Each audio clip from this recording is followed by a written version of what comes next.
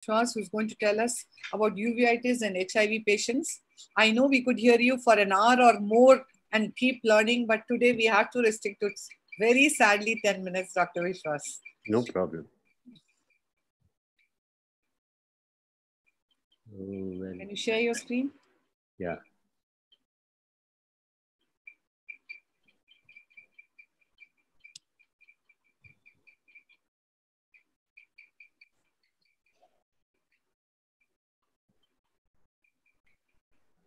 Can you see my screen? Yes. Okay. Am I audible? Yes. Okay. At the outset, I'd like to express my happiness and gratitude that uveitis is included in the AIOS-ARC webinar. Yes. It will be included in future. Yeah. So it is a good opportunity. I think it's the budding ophthalmologist would be able to learn a lot.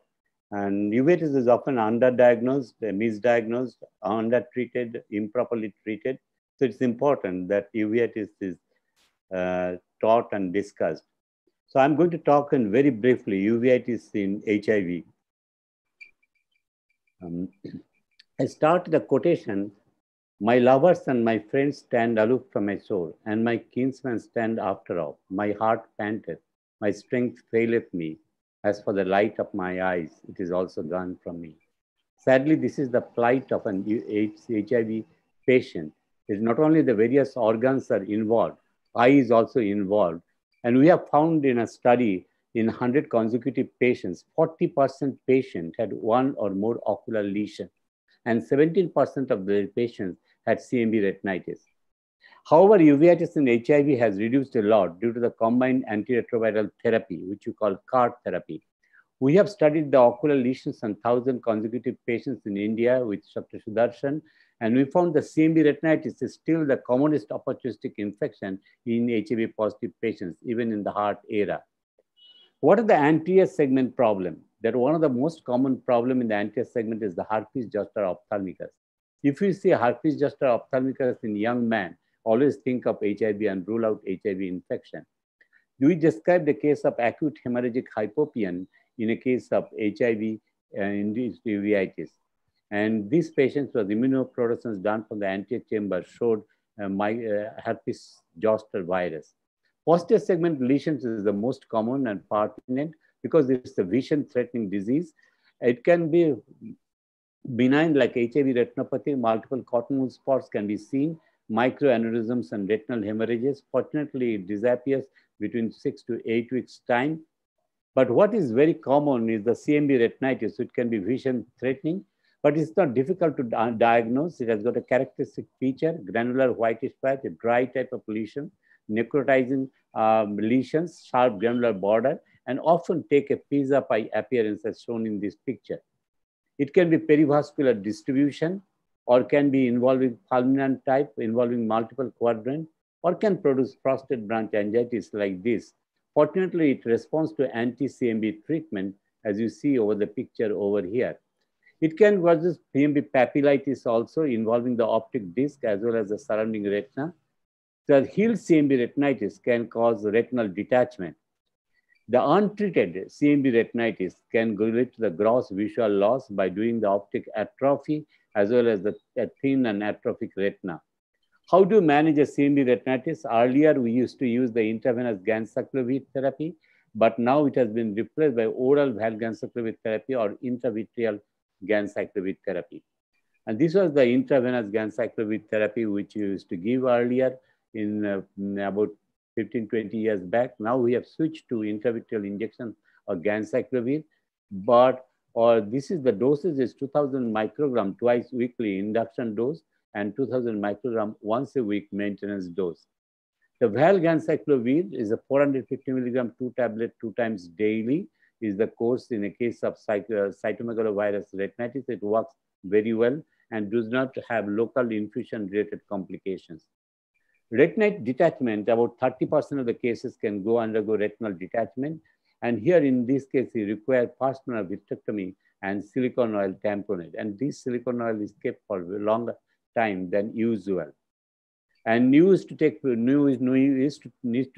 precautions like double gloving and take aseptic precautions for not getting the infected, needle stick injury, etc. So some of the other rare variety but devastating disease is progressive outer retinal necrosis. It mimics CMV retinitis or acute retinal necrosis. It rapidly progresses. It starts from the center and goes to the periphery, spares retinal vasculature caused by the herpes zoster virus or other viruses in the herpes family. These are characteristic pictures: no anterior chamber or vitreous reaction, no vasculitis, optic nerve involvement, and poor response to treatment, as I told earlier.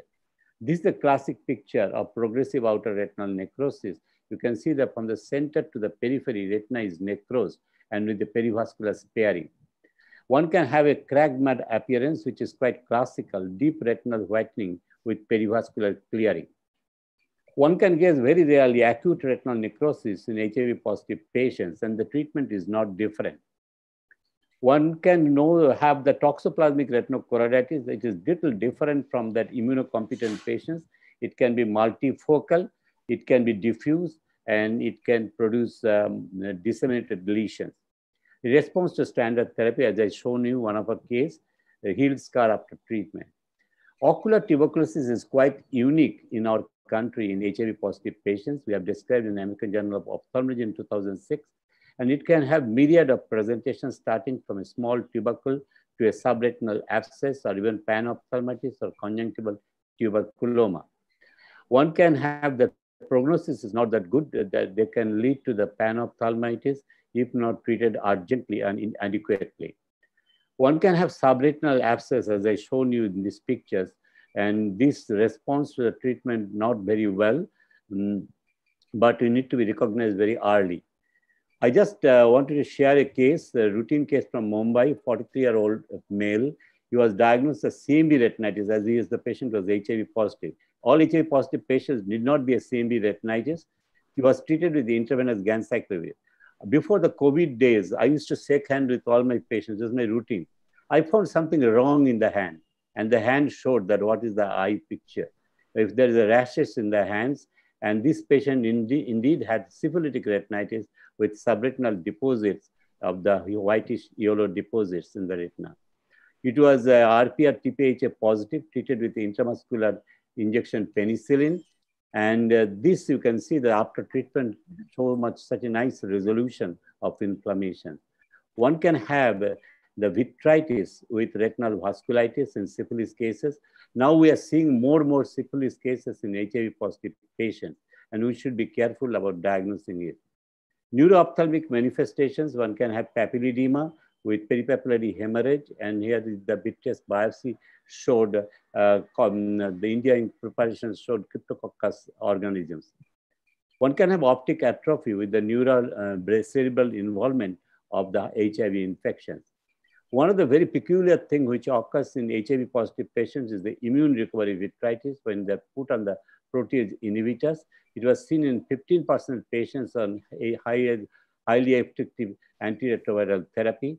And here is the CMV retinitis. It responded with the treatment, but once the protease inhibitors was put on, there is a pan-uveitis, which responded, of course, with the treatment, the steroid, and but there is an epiretinal membrane formation. So what happens to that one? CD4 count goes up, and that reduces the immunologic reactions, including pan-uveitis. In conclusion, in HIV ocular lesions in 8 patients, we found lesions correlate with decreased CD4 cell count, like, CD4 cell count 50 or less, then we have CMV retinitis. A little higher, we get TB or toxoplasma. CMV retinitis and cotton spots are the common ocular posterior segment involvement. Intraocular TB is quite unique in Indian patients, and it should be remembered all the time. Ophthalmologists may be the first clinicians to encounter an HIV positive patient and make a diagnosis of HIV. Thank you very much. And thank you, Dr. Thank you so much. Thank you so much, Dr. Biswas. That was such a superbly wonderful talk. Really enjoyed it. I wish you were one of the earlier speakers so more people would have heard you. No Could problem. you start sharing your screen?